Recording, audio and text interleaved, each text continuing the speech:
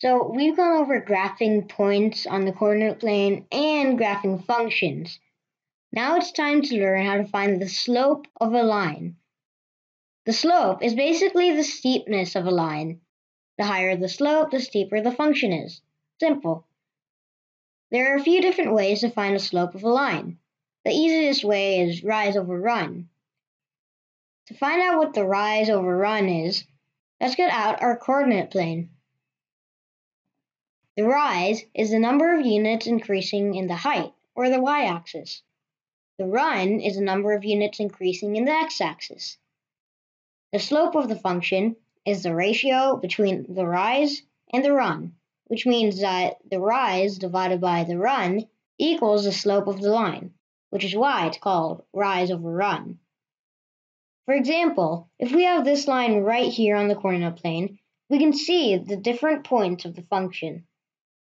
The rise would be 2 because for every point it is rising 2 units, and the run would be 1 because for every point it is moving to the right 1 unit.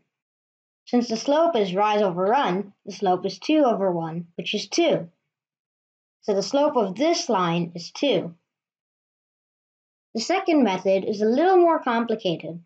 The formula is y of 2 minus y of 1 over x of 2 minus x of 1.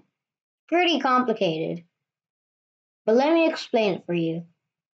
This means that if you pick 2 points of a line, the y unit of the second point will subtract by the y unit of the first point.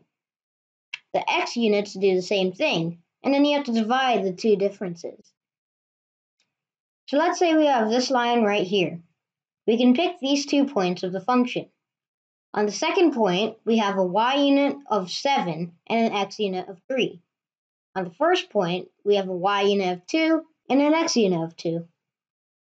Using this information, go ahead and pause the video and try to find the slope of this line using that formula.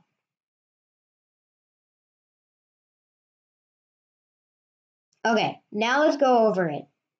Y of 2 minus y of 1 equals 7 minus 2, which is 5. X of 2 minus x of 1 is 3 minus 2, which equals 1. 5 divided by 1 is 5, so the slope of this line is 5. You can use any of these two methods to find the slope, but as you get into higher grades, teachers will want you to use the second method so you can understand how it works. But other than that, that's it for today. Thank you for watching. Hopefully you learned something new, and I'll see you in the next video.